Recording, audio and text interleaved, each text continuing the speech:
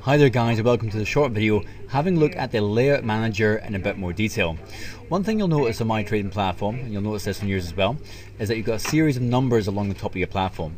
With CMC Markets, you're able to save up to 5 different trading screens at any one time and then easily switch between them with one click of the button. Now, the layout manager itself, accessed directly from this little cog icon right here, gives you the ability to edit and change and copy any of your existing layouts.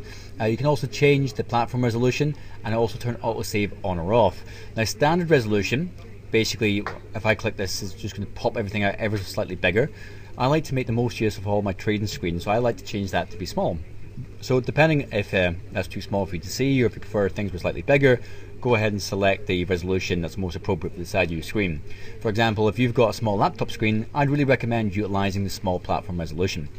Now, autosave is an interesting feature on here. So as default, this is usually actually turned off.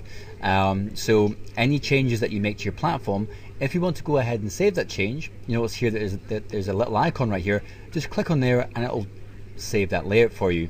If you turn autosave on, basically every second the platform will automatically resave your layout. So if you move things around, then switch in between layouts and then go back, it'll remember exactly how you had it saved. Now personally, I prefer to have autosave turned off. I like to build my screens up first and then save it, and then it means that any changes that I make aren't always saved. So I can just mess around, move stuff around, and not be worried that it's going to ruin the rest of my layout. So I'm going to close that down here for a second. This is one particular trading screen that I've got.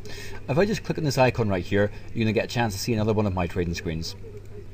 And this trading screen here will give you, well, I've made it have a whole selection of different client sentiment windows on here. And if I click on this screen right here, it will give me a different layout.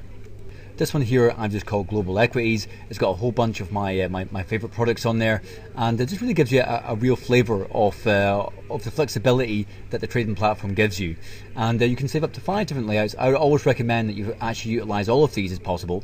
And I quite like to have a separate one set up for equities, different ones set up for indices, different ones set up for FX.